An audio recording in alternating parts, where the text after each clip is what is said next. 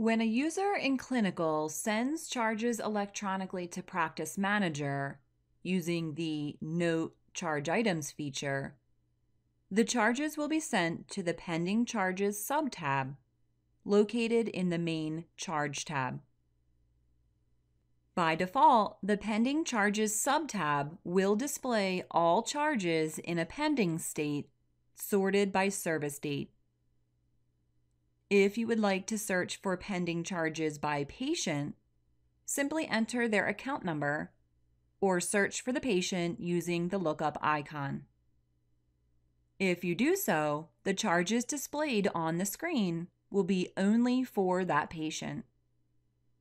If you rather view your list in order of procedure code instead of by service date, click the Procedure Radio button and the data will be displayed in ascending order of procedure code.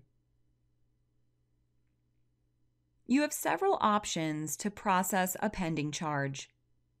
If you prefer to process the charges one by one, highlight the charge and click Process.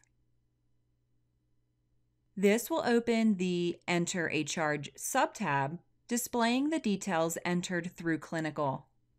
You can adjust any incorrect information, such as modifiers or diagnoses, at this time. When you are done editing the charge, click Save to commit to your changes.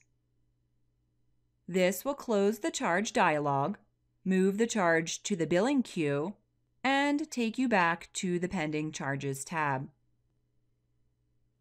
An alternative to saving one at a time is to use the Next Procedure option after you are done editing your charge.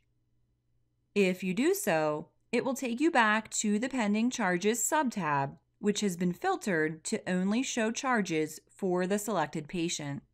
If you process the next charge, you will notice we introduce a floating charge list on top of the Enter a Charge tab so that you can keep an eye on what you have entered so far. Keep clicking Next Procedure and processing the next charge until you are finished. Then click Save to finalize the process.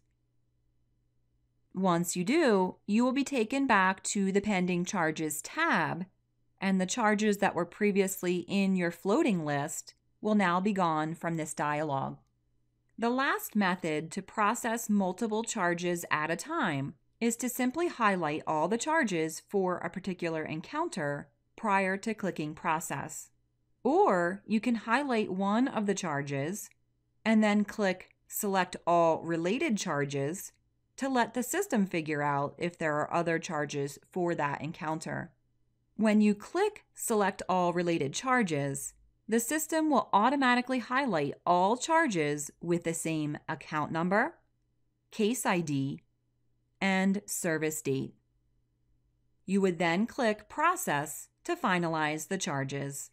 After you click Process and then save the charge information, the charge will be put in the billing queue and taken out of the Pending Charges queue.